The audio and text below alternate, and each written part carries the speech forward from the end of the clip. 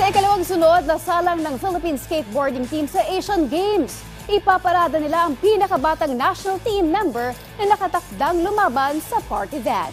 Kung sino yan, kilalanin natin sa ulat ni Kea Asuncion.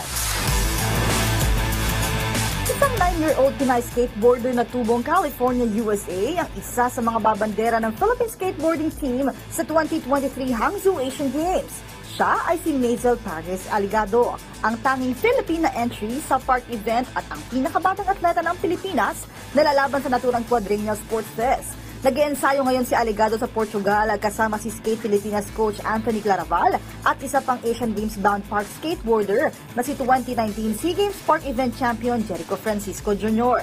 Babaulin rin ng pinakabagong Skate Pilipinas team member ang kanyang first place Intermediate Division Bowl finish sa Exposure Skate 22 sa USA. We already know she has the caliber to compete in like that stage, and then we can't wait to show everybody like her abilities. Di rin mawawala sa lineup ng Skate Pilipinas ang kauna-unahang Asian Games female street skateboarding champion na si Marjorie Didal, na target ang kanyang ikalawang sunod na medalya. Ito'y kahit pa nasa recovery stage pa rin ang Tokyo Olympics finalist matapos ang natamong ankle surgery noong nakaraang taon. She still has a good chance of finishing in the podium, pero it's not gonna be as it's not gonna be easy.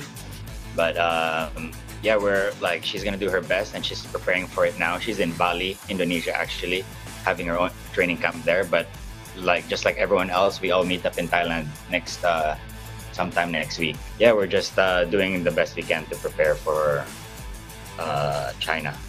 Ang iba pang makakasama ni Didal na kakampanya sa street event ay sina Philippine SEA Games silver medalist Renzo Mark Feliciano at Cebu skateboarding champion Motik Panugalino.